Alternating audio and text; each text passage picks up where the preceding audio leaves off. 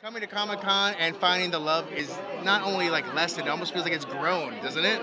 It really does feel like it's grown, which is it's an amazing feeling, man. It's been years out since we finished.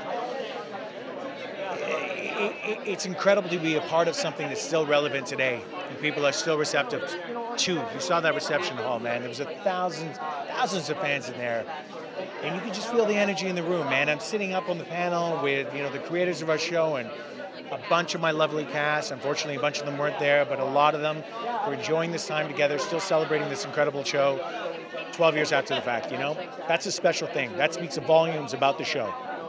Now, when you look back at your character, what is the one thing that you kind of still smile about him? Still smile about? Well, in a very shameless way, I can say that, as a young actor, I did some of the best work I'd ever done, and it was on that show. As an actor, writers make our job very easy when they write well, and there was exceptional writing on that show. On top of that, if you're acting with exceptional actors who are giving you a ton to work with, it makes our jobs even easier. I had that experience in spades on that show. That was always the experience. I had an incredible cast.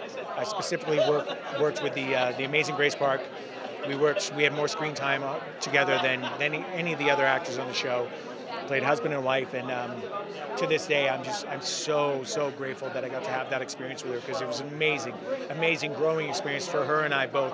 We started on the show as relatively young actors, but we grew so much through the guidance of our leads like Mary McDonald and Edward James Olmos, and we became very capable and competent actors by the end of that show. We had no choice.